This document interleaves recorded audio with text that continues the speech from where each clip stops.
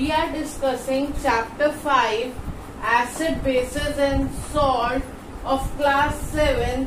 This is very important topic. And I am taking NCERT as a reference.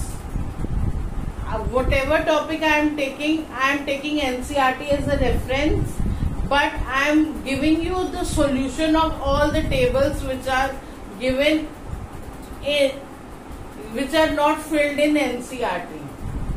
Now activity 5.5 of NCERT, what they are explaining, they are taking another one new indicator, that is phenolphthalein.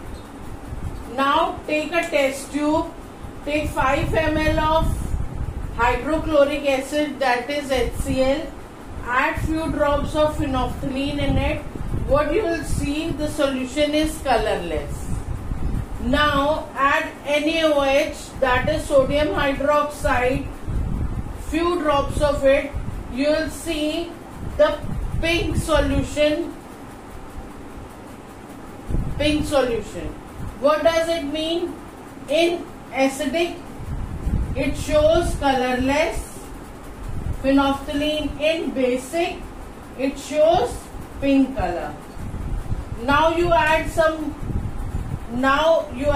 more HCl, that is hydrochloric acid. The pink color will disappear.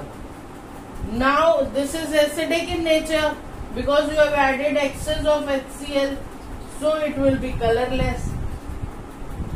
When it is basic in nature, it will show pink color. When it is acidic in nature, it shows colorless.